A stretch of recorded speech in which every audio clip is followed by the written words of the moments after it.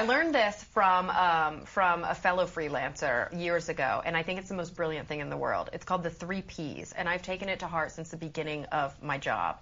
So there is prestige, there's payment, and there's passion. And it's very rare that you find a job that fulfills all 3. It pays well, it looks really good on your resume, and it's a passion project of you. That's rare. When that happens, it's a unicorn, and you should always take it. But a lot of times we find ourselves when we first start out as entrepreneurs or freelancers saying yes to everything, which we can't do. So what I've learned is it has to have 2 out of the 3. Is it prestigious, and do you care much about it? It's okay if it doesn't pay as well. Does it pay well and it's prestigious? It's okay if it's not. But you've had ones that have all 3. I have had, but I have many that have 2 out of those 3. And I think you start to learn when it only hits 1 of those 3. You can't do it. You can't take it. It's a really good indicator. I like that a lot.